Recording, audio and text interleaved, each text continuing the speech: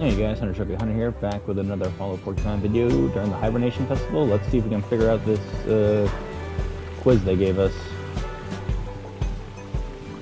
The blue shells glitter pearly in the morning sun. Ah, I know the answer to that. Hold on. They hide when the yellow sun grows too hot. No idea what it's supposed to mean though. I'll figure it out. Good luck. So I guess you just...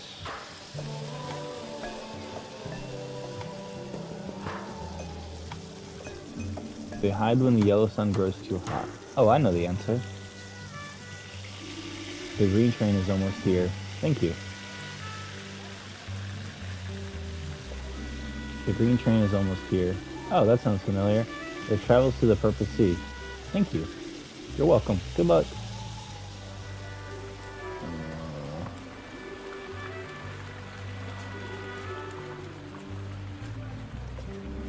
It travels to the purple sea. The answer to that is...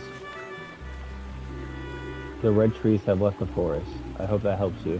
It does. Thank you, Susie. Is that it? Ah, you've returned.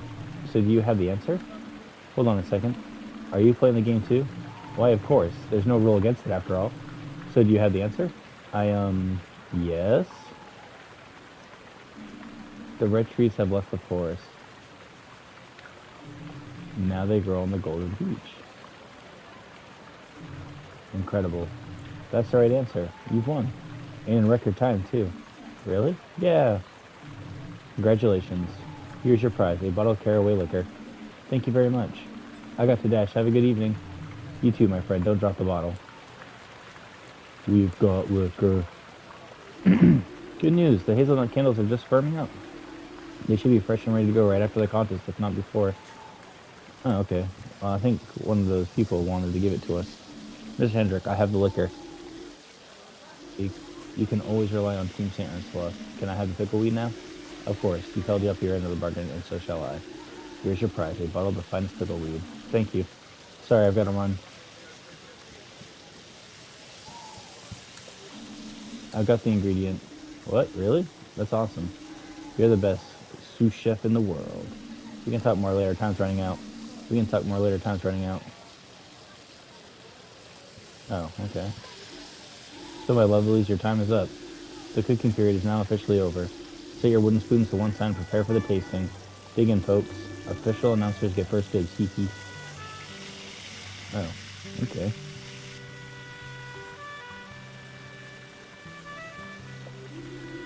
That was fantastic. I hope you all enjoyed as much as I did. I don't think I'll ever need to eat again. But before we get to the award ceremony, there's something I'd like to get off my chest. There are a lot of different people living here in Porcupine. Some have only been here for a short time, others have spent their whole lives here. And that's good, and the way things should be. Be kind to each other, be grateful, be understanding. If you do that, Porcupine will remain the beautiful place it is. Maybe these are just the Militani thoughts of an old woman. Or maybe I've already had a nougat punch or two. Look at that dog over there, like, looking around. But I love all of you. So, before the food coma sets in, let's get in the award ceremony. To refresh your memory, here are the participants in our creations. Chloe took us on a wild journey through the world of porcupine mushrooms. Roman presented you with a speckled pickleweed pot. Isaac whipped up some homemade alphabet soup for our bookworms. Wonderful handwriting, by the way. Our lovely Mia, a first-time contestant today, gave us a tomato stew that I'm sure has bowled over more than a few of you over. And our last candidate is someone we only normally see when we're sick. Sergi, head chef of the cafeteria at St. Ursula's.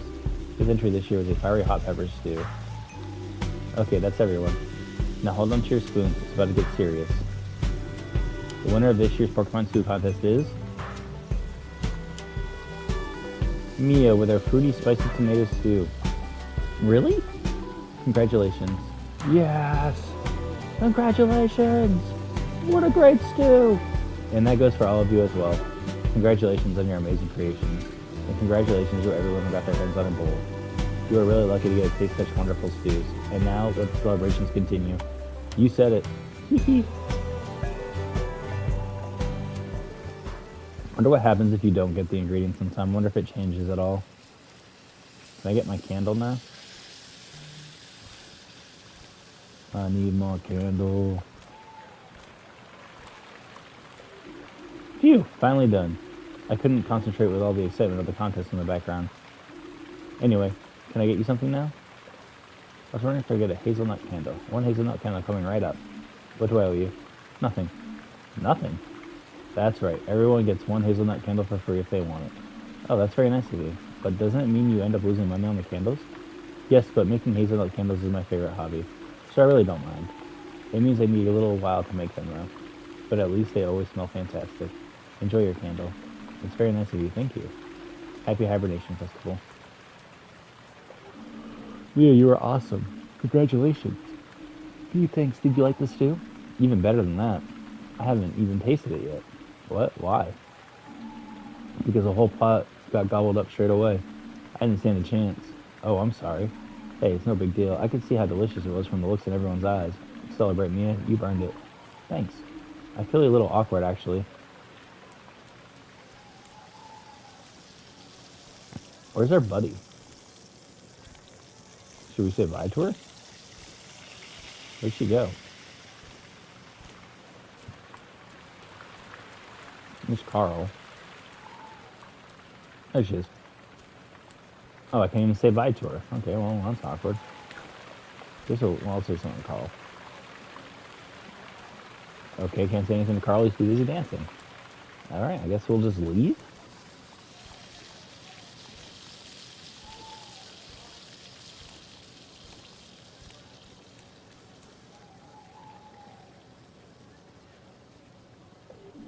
Mia, is everything alright? Yes, everything's great. I wanted to give you something. Really? Is there still some of your stew left? No, that was gone in a flash. But you're the one who taught me to enter in the contest in the first place. And that evening we cooked together really motivated me. What's more, you didn't just chop the ingredients for me. You also brought me the key ingredient today. What I'm saying is that I couldn't have done this without you. Which is why I want you to have my winner's trophy. Really? But you're the one who won it. Yes, but it was as much as your victory as it was mine, really. Besides, I wouldn't even really know where to put it in my apartment. Thank you, Mia. I feel very honored. But how about we share it? It can be one of those trophies that moves from place to place. I'll take it and invite you to dinner sometime, so I can show you my finest cooking skills. Then you can take it home with you and we can cook again at your place. We can take turns with the trophy and the cooking. Okay, yes. Let's take turns. Happy Hibernation Festival, Tinley. And to you. Celebrate, you deserve it. But now I need to get going. See you in the morning. Good night. Alright, let's get to work.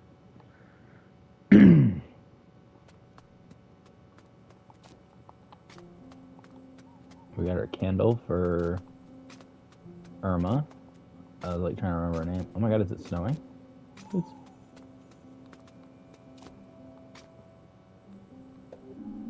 It's snowing. Hey, Porcupine. All of you. Happy Hibernation Festival. That's sweet. It's like, I want to like this game a lot, but it's also kind of just like, it's kind of meh, you know?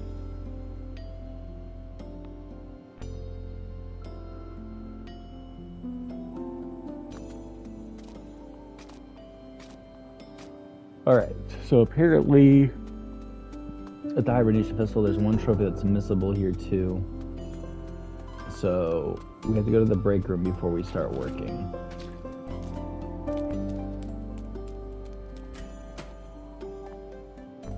But also I want to see if he'll get that trophy now for going into the bear ducks.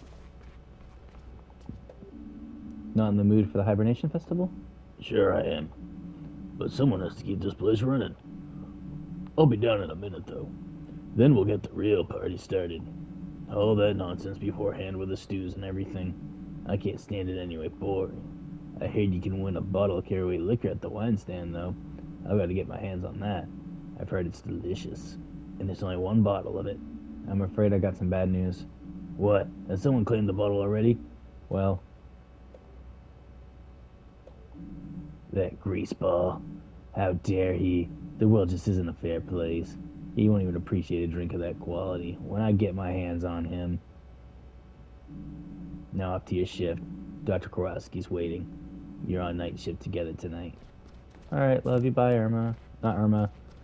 I can't remember your name. Alright, let's see if we can get this trophy. Had to do my little introduction, you know. For this one, all right.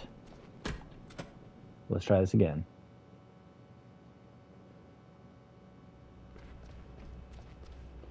So throughout your story, you just go down here into the basement, and you see that air duct up there. Boom, boom, boom. I can hear voices coming through the air vents. Happy Hibernation Festival. Here, this is for you. Oh, thank you. A gift? You don't usually do this kind of thing. I know, but I saw it when I was out shopping and thought of you. Oh, really? Well, now I'm curious.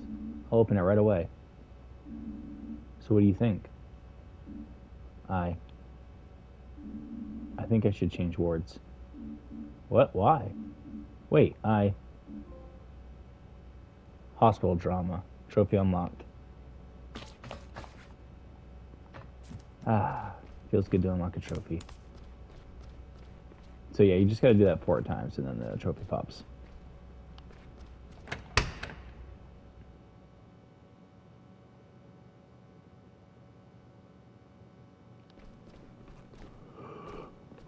Alright. Gonna go up to number 3. Alright. Excuse me. Alright. Alright. Let's go to the break room.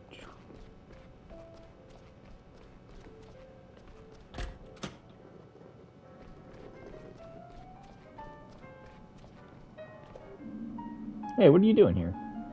Have we met before? I want to watch TV, but all the shows here are stupid. Wouldn't you rather be sleeping? It's pretty late already. No. I'm not tired at all. Come on, people who get a lot of sleep people who get lots of sleep get better quickly. But my book. Your book? What about it? My book. My mom gave it to me so I wouldn't get scared, but it's gone. Did you lose it? I don't know. Do you remember where you last saw it? I was in the restaurant. We were having dinner, and there was a funny man. He had a big spoon. He was using it to do magic, and then he gave me another ice cream. Maybe you left your book there? Yes, it must be there. Can you go look for it? Sure, I'll be right back, okay? Yes. Alright, so let's go down to the cafeteria. Get this book. So we can get this trophy. Should I just take the elevator? Nah, I'd rather walk. I don't know. I haven't took the elevator. Okay. As soon as I say that, of course, I don't even have the option of taking the stairs.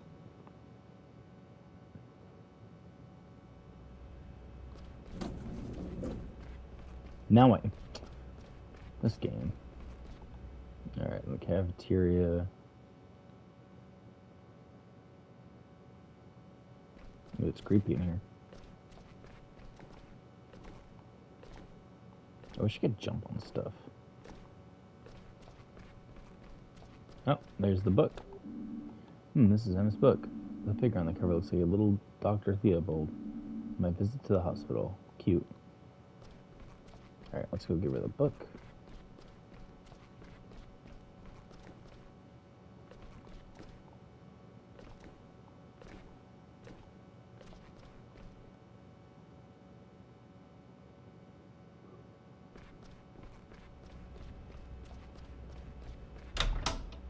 We'll go up the stairs like a normal person.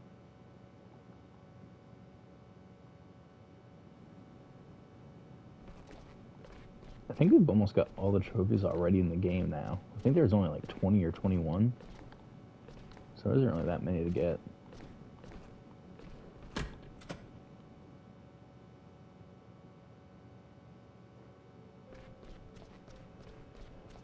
Alright. Go back to the break room, deliver this book.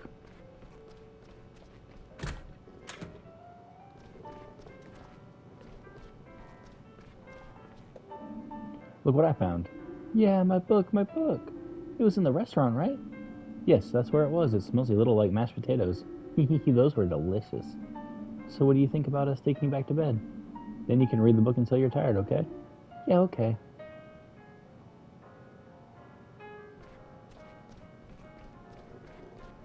Oh wait, where do I take her? Where's her room? Okay, wasn't that one. Wasn't that room. Wasn't that room.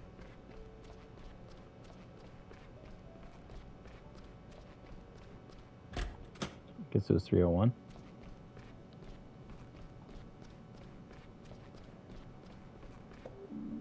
Now off to bed, alright? Even doctors need their sleep. That's true. Mr. Doctor? Yes, Emma. I want to go home. I know, Emma. I know. You can go home soon, okay? But until then, why don't you think about your favorite spot at home? Your favorite stuffed toy, your favorite book, and the person you like to snuggle up and read with the most. At the window with my mom? That sounds nice. Now imagine snuggling up to the window with your mom. And you'll be doing that again very soon. Sweet dreams, Emma. Princess Insomnia. Trophy unlocked. Alright. Now let's start our shift. If too much time hasn't passed. Good evening, Finley. Happy Hibernation Festival, Dr. Kowalski. Yes. Hope you had a good time. Yes, It's just the two of us today. Holidays are all well and good, but someone has to keep the lights on here. That's true, so how are things looking? As they should. People actually always feel a little better on days like this. Some are homesick, others are just happy to have some peace and quiet. Still, from a psychological point of view, the Hibernation Festival actually seems to help them. I'll take care of our dear Irma today. Please handle your duties. You'll find me in the break room when you're done. Alright, see you soon.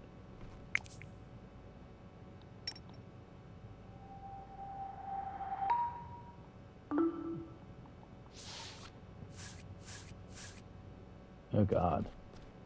P33 looks horrifying. Okay, there's writing somewhere, but I don't see it. Oh, okay. It's a good job you know your way around here so well. It's a good job you know your way around here so well. What was that?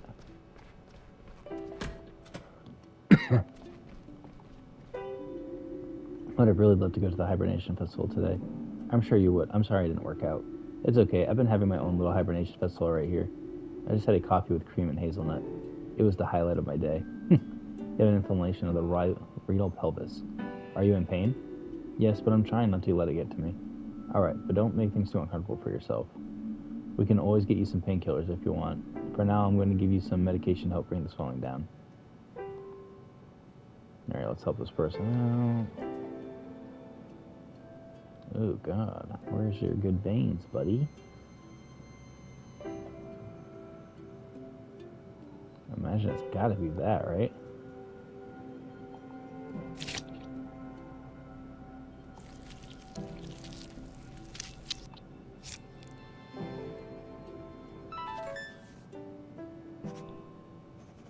B? Please tell us if the pain gets any worse, or if you have any problems urinating.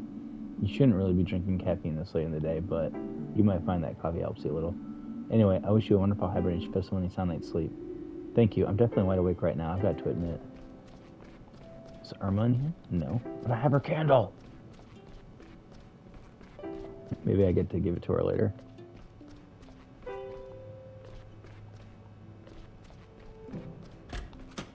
Oh, I didn't mean to do that. Wait, well, that's 301. Or is that where we put the owl? Okay, that's just Emma.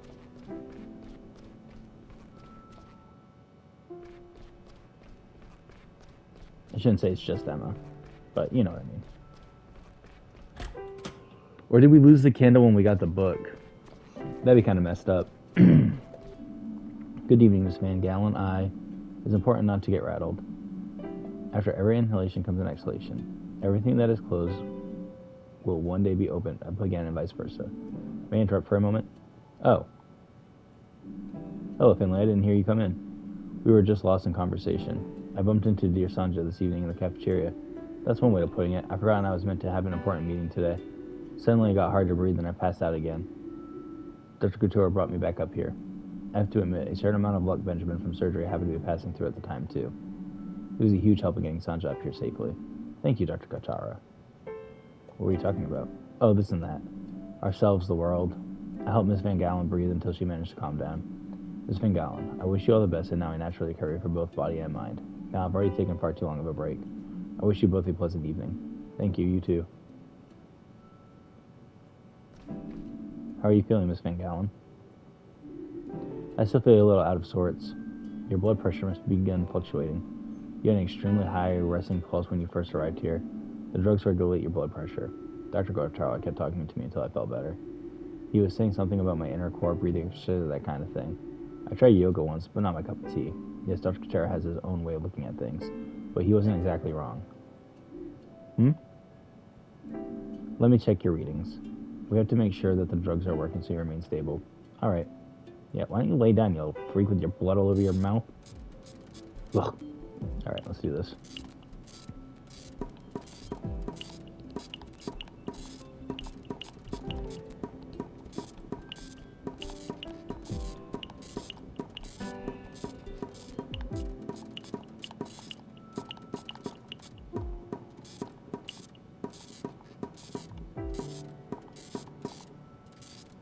Perfect.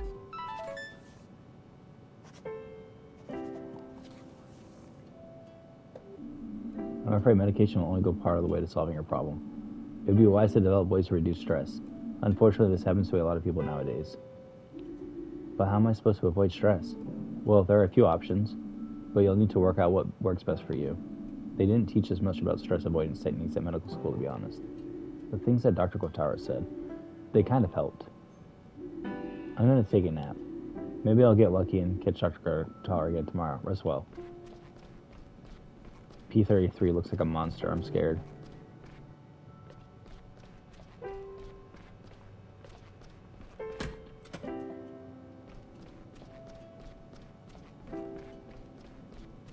Oh god, I'm so scared.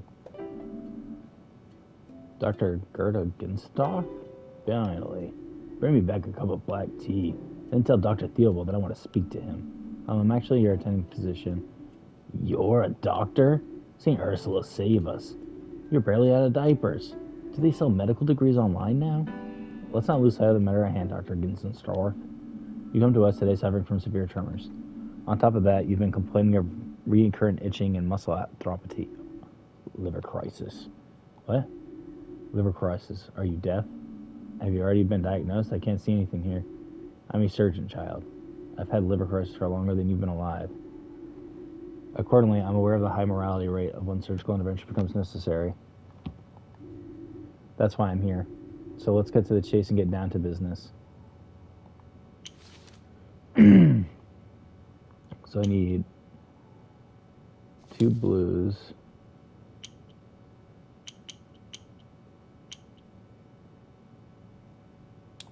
Green.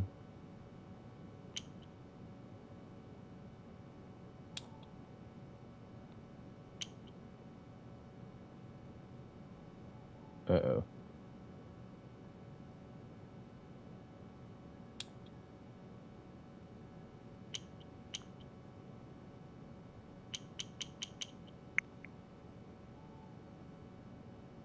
The blue's a little too high. Let's do that, see what happens. Probably get a B. Your liver readings are in the critical range. You don't say. To make sure it is crisis of the liver we're dealing with, we need to do a liver biopsy. No. No.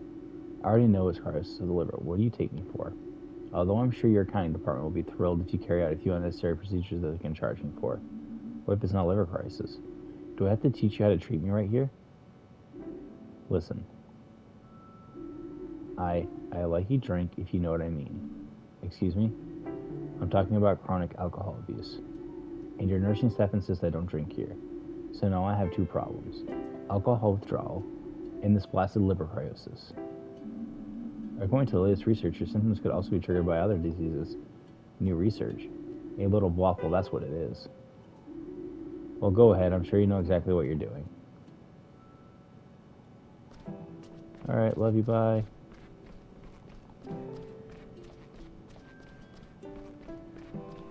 She was fun.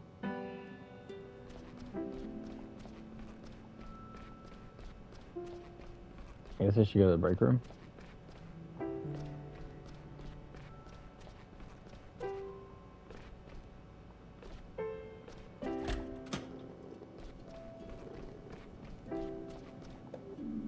I'm done, Dr. Kowalski.